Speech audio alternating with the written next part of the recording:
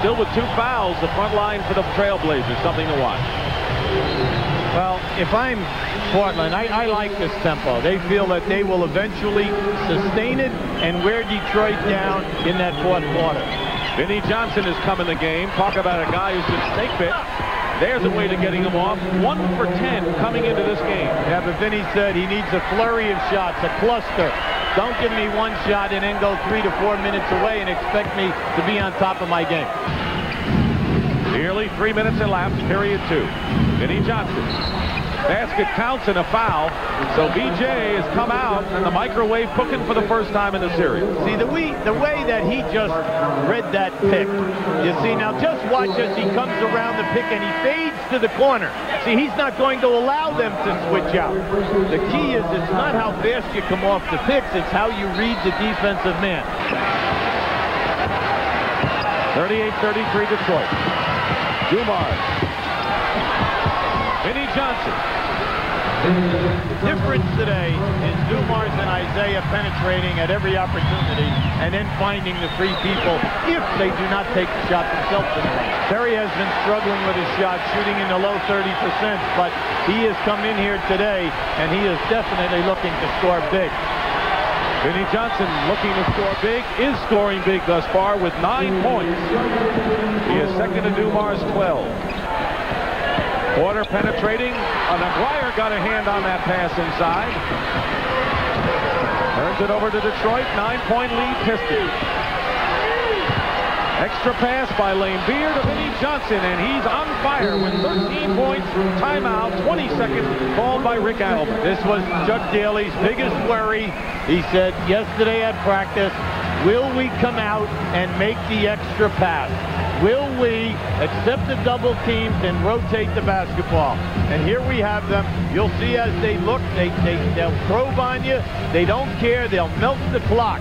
Now, Vinnie is hot, and they will go dumb. All right, Patrick, I talked earlier during the game about how this hometown crowd can be therapeutic for the home team, but it can also have that effect for the opponent. As a matter of fact, Vinnie Johnson told me before the game it can be extremely beneficial for him. He's warm indeed with 13 first-half points.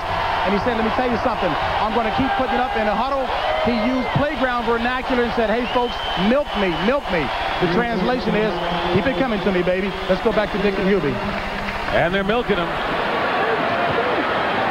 The problem is when you clear the side and let guys go one-on-one, the defensive team has inside position to get the rebound. 2 minutes to go in the first half. Vinnie Johnson sneaks by and gets another 15.